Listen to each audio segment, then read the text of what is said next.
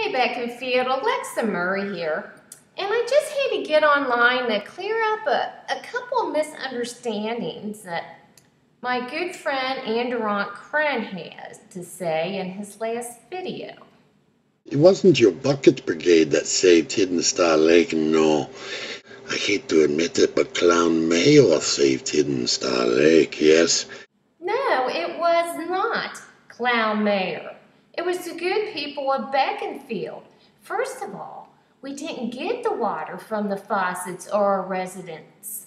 We got the water from the pit where the water was draining into from the breach from the lake.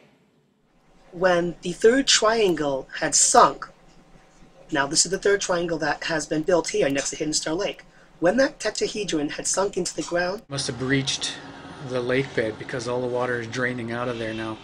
And when the good people of Beckinfield heard about this, we were all concerned and pulled together and pulled our resources to go help Starla. We've got to do something about Hidden Star Lake.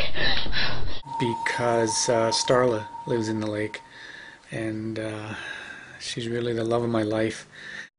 And poor Starla, the water's going away. It's, evaporating, draining, whatever it's doing. She's not going to have a home. I told you about this lake going dry and about Starla being in danger.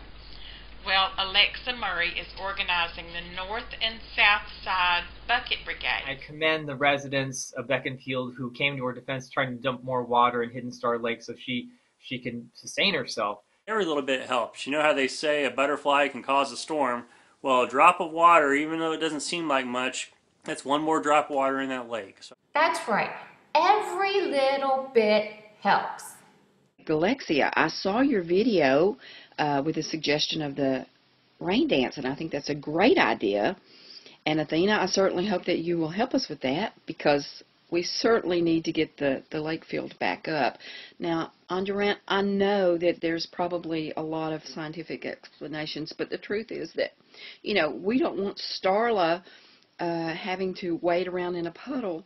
And that's exactly what would have happened if we would have waited around for Clown Mayor to do anything. And let me show you where our mayor was during all of this.